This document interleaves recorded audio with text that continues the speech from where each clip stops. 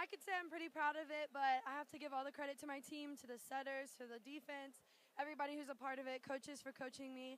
And it's really just a team effort anytime anybody gets recognized for anything. So I'm pretty happy about it, but I have to give it back to the team. Last weekend was a little bit rough with Coastal Carolina and App State.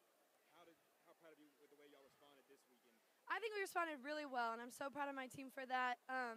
We came into practice this whole week just ready to get back into it and prove to the rest of the conference that we're should be on top and that we need the confidence, and I think we got our confidence this weekend going into UTA next weekend. So I'm really excited about how we did, how we adjusted, and the Arkansas State win was huge. This win is huge, and I think it just gives us the confidence to know that we can be conference champs.